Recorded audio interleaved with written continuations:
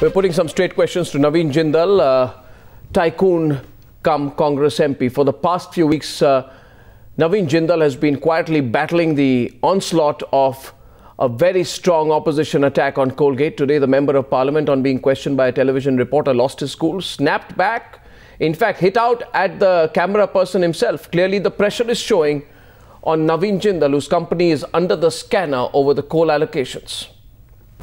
Pressure clearly showing on Jindal as he faces a slew of allegations from the opposition. Bharatiya Janata party की मांग है कि coal block का आवंटन कैंसिल किया जाए। भारतीय जनता पार्टी की मांग है कि इंडिपेंडेंट इसमें जांच कराई जाए और प्रधानमंत्री इसकी जिम्मेदारी लें।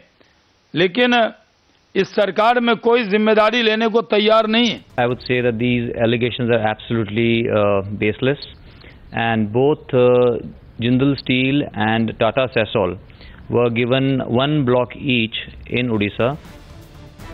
Facing the heat from the principal opposition party, Jindal hit back at BJP for hurling baseless allegations.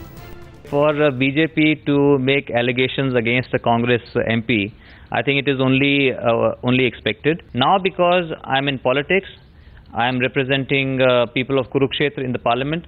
I'm a Congress MP, so now all these allegations are being made, which is quite unfortunate. While the government promises to look into all allegations, कोई मतलब नहीं है। हवा में अगर कोई चीज तैर रही है तो आईएनजी हवा में जांच करने के लिए थोड़ी नहीं बैठी है। आप अगर लिखित कुछ दोगे कंप्लेन तो हम जरूर उसको भेजेंगे। The opposition continue to pile on the pressure.